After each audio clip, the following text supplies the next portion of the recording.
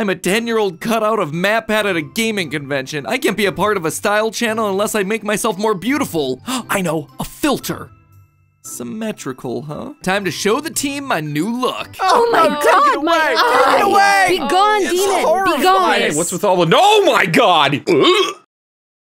Hello, Internet! Welcome to Style Theory, the show that's not afraid to look at the hard truth that's staring back in the mirror. So I was scrolling on the old TikTok a few weeks ago looking for terrible cooking ideas to test over on food theory. It's a fairly typical activity for me, but every other video was this face-flipping filter. It's eye-catching because it's unsettling. The filter cuts your face vertically down the middle and then flips it to show you what you'd look like if you had a perfectly symmetrical face. There are even filters built in to pick out my good side versus my bad side. There's ones that show me how other people see me, and if I'm still able to recognize myself, well, then it means my face is apparently symmetrical. The people that you see doing these are usually showing off their extremely symmetrical faces. Hashtag humble bragging to the world, because the filter says that the more symmetrical you are, the more scientifically attractive you are. Literally dozens of filters and thousands of videos all designed to show me how asymmetrical I obviously must be, and then of course hundreds of other videos to tell me how to fix my hideously asymmetrical face, mostly with a lot of groping and lifting of my own cheeks, like I'm needing a bunch of taffy over here. Just massage your face upward like this. That with the right highlight and contour, I can fix my quote-unquote flaws. They're happy to judge me for chewing the wrong way or sleeping on my side, and make sure I know that in order to be attractive, I have to evenly distribute the food in my mouth and only sleep on my back. The internet truly is a wonder. This idea of symmetry equals beauty is everywhere right now. There are literally thousands out there using models, Kardashians, or general gorgeous individuals whose faces don't wiggle very much when you flip them over a midline. But where did this idea come from? And does science actually support the idea that symmetrical is beautiful? Is the filter actually true, or is TikTok filtering the message to get us to hop on a trend designed to make us all feel a little less perfect? To start answering the question, we need to go way back, like hundreds if not thousands of years back. Human facial recognition is one of the most complex pieces of processing that our brain does, and it starts from the very moment that we're born. Babies at a few weeks old have been scientifically shown to preference familiar faces and more attractive faces. So recognizing and reading facial patterns isn't just important for finding us a date in high school, it is literally our key to survival. So let's start with the basic psychology of symmetry, shall we? In general, symmetrical objects are neurologically easier for your brain to process, as in it takes less effort for your brain to understand and categorize. This is called perceptual bias, and it happens because when your brain looks at something symmetrical, it honestly only has to comprehend half of it. It is literally doing almost half the work. The easier an object is to categorize for your brain, the more your brain tends to like it, because we're all slacking off in whatever way we can. On the other hand, an asymmetrical object presents more of a problem for your brain because it's harder to categorize, understand, and use. Instead of being comforting, it's telling your brain that it's strange or scary. Starfish, architecture, and gardens all use the idea that symmetry is easy and soothing for your brain. On the other hand, asymmetrical monsters, pirates with eye patches, or even faces with scars are all associated with being unnerving and scary. So does this idea apply to facial symmetry and whether we think someone's good looking? I mean, we've been seeing it recently a lot on TikTok, but I feel like this was an idea floating around in beauty magazines for a long time. And the short answer here is kinda yes. If you've taken anthropology, you may have stumbled across the evolutionary advantage theory, which tells us that people prefer looking at symmetrical faces because they're viewed as genetically superior. The idea here is that if a person's face is asymmetrical, that may mean there's something wrong with them, meaning that they wouldn't be as good of a choice for procreation. As simple and neat as the theory is, though, there are some issues with bringing it out of the Stone Age and into the modern day. There are certainly a few cases where you can see this logically working. In prehistoric times, if someone was missing an eye or an ear, or if they'd been maimed on one side of their face by an animal or left scarred by a disease, well then yeah, our ancestors would have recognized that person as less fit or able to survive in the wild. That person, for better or worse, would lose out on finding a partner and procreating because their lack of symmetry was perceived as a genetic or survival defect. But the thing is, most of us aren't getting mauled by bears these days. And even though I had seriously bad acne in high school, the average individual isn't dealing with major body trauma in their lifetime. At least, I hope so. Meaning that survival and being symmetrical aren't really related in modern society. On top of that, the trend that we see on TikTok isn't about major asymmetry, it's about the fact that one of your eyebrows is like 4 millimeters longer than the other. One nostril is slightly bigger, but your eyes aren't exactly the same angle. The result here is that we've taken a concept that was meant to be an evolutionary theory from way back, and we've turned it into a kind of judgment machine for totally normal people here in modern times. My hairline is so weird. My pores are huge. My nail beds suck. Why is a theory about evolution turned into a way of measuring tiny differences in people's faces? Well, that one's easy. Money. Plastic surgeons, Cosmo magazines, makeup companies, and tutorials, all of them latched onto this idea over a decade ago, primarily as a way to sell products, services, and procedures to clients who aren't symmetrical down to the millimeter and are therefore defective. By pointing out differences most people aren't consciously aware of, companies are now able to make people feel self-conscious enough about their appearance to get a nose job, a brow lift, a little Botox, and buy makeup to shape their face into a god of symmetry. The result, unsurprisingly, is that an obsession with correcting a totally normal face to make it perfect isn't doing great things for people. After publishing their article about how to make your face more symmetrical, Cosmo then published a follow-up article about how the TikTok filter is destroying self-esteem, going so far as to speculate that it's contributing to body dysmorphia in teenagers. Huh, you think? Looking through comments on TikTok, it doesn't take a rocket scientist to see that half the viewers are worshipping the revered symmetrical ones and half are feeling incredibly down about their self-image. So it seems like applying evolutionary advantage theory to people's normal faces isn't helping anyone except big Botox. Except we decided to take it a step further and show that none of it is even statistically accurate. I'm here to tell you that just making someone's face more symmetrical does not make them more attractive, and I have the data to back it up. Don't believe me? Well, just ask yourself. It turns out that you, the very likely viewers of this very episode, have been the ones that have helped me reach this conclusion. That's right, about 6 weeks ago over on Little Old GT Live, our gaming-filled talk show, I posted a poll asking you to rate the attractiveness of various people's faces from very attractive to, yeah, not for me. Yep, it was for this very episode. See, dropping hints for style theory right under your noses. And hey, if you want to be a part of future episodes or polls or surveys like this, take a second to subscribe right now. We're gonna be doing a lot more surveys and polls like this on this channel, both during end cards and on the community tab. So subscribe and make sure you get notified so you too can potentially be featured in upcoming videos. Anyway, here's how this particular poll worked. In the questions, we showed each participant a series of faces, including stock image faces as well as faces flipped across the midline by our pro theorist editors in Photoshop to ensure that they were perfectly symmetrical. We then randomized all the faces and 40,000 of you gave your responses in just one weekend, which means that we now have the definitive data about whether symmetrical faces really rate as more attractive. From the data, we learned 3 major things from this poll. First, that you all were showing your own perceptual bias as theorists. See, we added our own natural and symmetrical faces into the mix as a way to try and even the playing field, so to speak. However, you flatterers decided to mark us all super high on the attractiveness scale. And while I'm certainly aware that we are a cute bunch, I know we're not that cute. Case in point, Dan.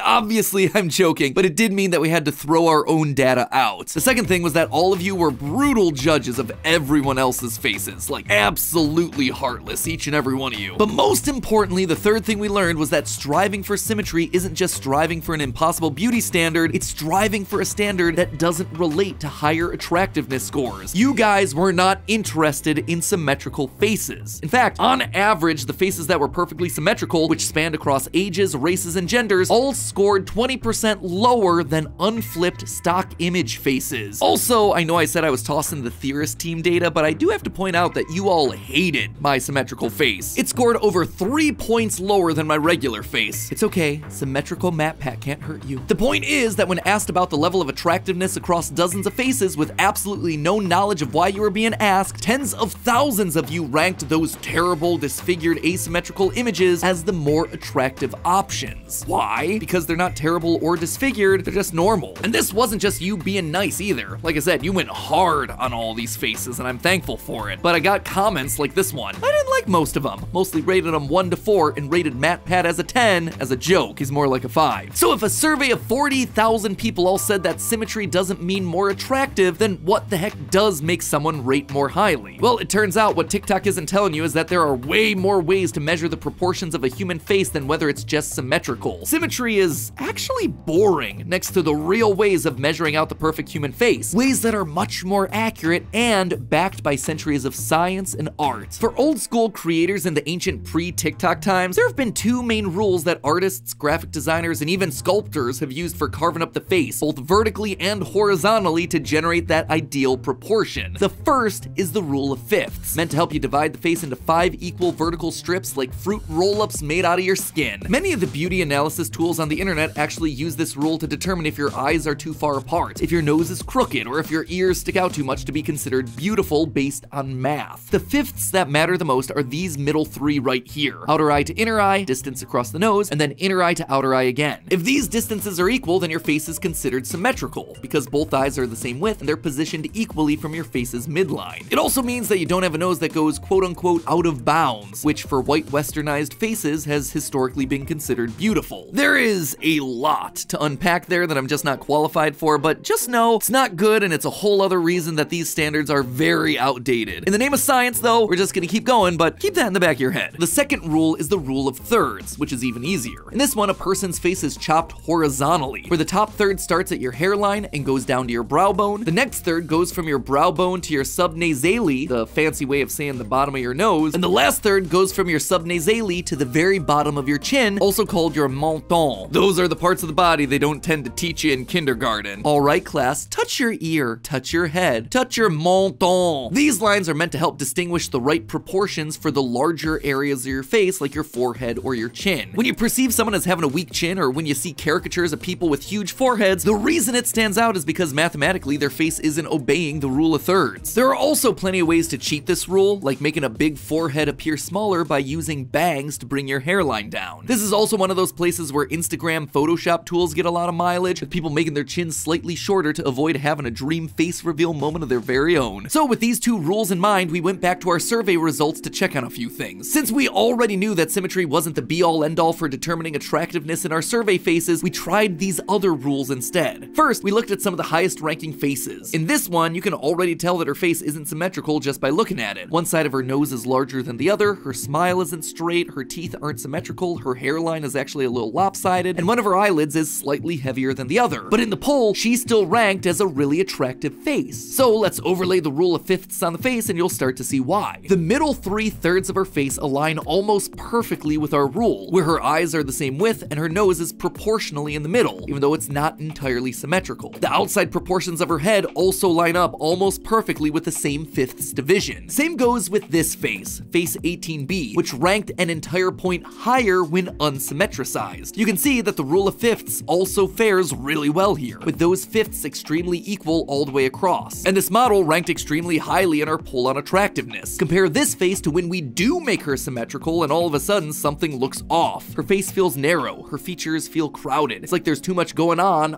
not enough facial area. More symmetrical, but numerically less attractive. We can also apply the rule of thirds to these faces and get the same great results. Our top ranker, face 3, again nails this, with almost 100% equal dispersion across the thirds of the face. This top rater stock 2A also had excellently proportioned thirds, making the face appear balanced and approachable. But what about the faces that ranked lower on the poll? Did they obey the same rules? Overall, they rated much lower on both the rules relative to our attractive counterparts. This poor dude, face 13, had the unfortunate distinction of being one of the lowest rankers in the poll. At first glance, he seems like a totally average guy, but carving him up into 5 slices like a loaf of bread, you can see that one eye is longer than the other and his ears stick out even past the angle of his face. You saw that instinctively when you rated him a 3 out of 10 in your survey. Whew, told you guys were brutal. For the rule of thirds, some, like face 45, had foreheads that were disproportionately large compared to the middle third of the face. Or in the case of our fellow from last time, face 13, a huge chin relative to a kind of weak forehead and a long middle of the face, resulting in scores 50% lower than the attractive faces. But what about faces that society has collectively deemed very attractive? I took a look at 8 of the official sexiest people alive, according to the vintage outlet known as a magazine. Specifically, I looked at People and FHM, or For Him Magazine. Very creative names there. But it did give me an official list of people to look at and see if Hollywood stars can even live up to these very standards. And the answer is mostly yes. For the men, we tested Chris Evans, Michael B. Jordan, Harrison Ford, and Idris Elba. For the women, we looked at Rihanna, Scarlett Johansson, Gal Gadot, and Halle Berry. Right away, we can see that not everyone is completely even on both sides of their face. Chris Evans's left eye eye is slightly more closed than his right. ScarJo's smile's a little bit lopsided, and Harrison Ford is absolutely famous for his crooked nose and uneven grin. However, when I measured everything out, they all fared much better with our other rules, especially the women. All the women but Rihanna passed the rule of thirds, as did all the men with the exception of Harrison Ford. When it came to the rule of fifths, again, the women tended to fare better. Well, none of our men actually passed this one. Some of them were certainly close, but funny thing that I'm noticing here, when I line up all of the sexiest men versus women, the standard for symmetry is a little bit wonky. Women on this list seem to fall much more within these rules than all of our most beautiful men, who wind up being a bit lopsided. Some tells me that's gonna be a full episode on another day. I mean, just take a look at my sexiest man alive, Markiplier. Also failed to hit the ratios, but you can't tell me that a man who broke the internet multiple times, including taking down OnlyFans in the name of charity, is unattractive. You can go ahead and try, but one, you're wrong, and two, it is your funeral, my friend. And just to show that this is all survey results and measurements, you can also see that my face, both symmetrical and non-symmetrical, doesn't fare that well. My eyes are technically too wide for my face, my ears stick out too far on either side of my head, and my smile skews to one side. Same goes for the rule of thirds. There, no amount of symmetry is gonna help the fact that either my forehead is too small or my chin is too big. So at the end of the day, the science is in. You are not just one mirror flip away from being attractive. For better or worse, all of our attractiveness depends on a heck of a lot more than that. You might be hitting the rule of fifths head on, but not quite hitting the rule of thirds. You might be asymmetrical, but have a perfectly proportioned nose based on all these other measurements. We've proven with math that TikTok can't tell you whether you're attractive or not. So if you see a filter that says it can, look under the hood. See if they're playing with science or just playing with your emotions. And hey, if you do actually want to test your own face against the math of these proportions, there are analyzers that can do exactly that. The most accurate ones actually require you to bust out a ruler and measure bits of your face to see how many centimeters long your nose is or how many centimeters apart your eyeballs are, which is certainly a little weird, but hey, you can do it. Spoiler alert though, you, just like me, probably won't meet a mathematician's formula for beauty, but your face and the math behind it are perfect just the way they are. But hey, that's just a theory. A style theory. Keep looking sharp.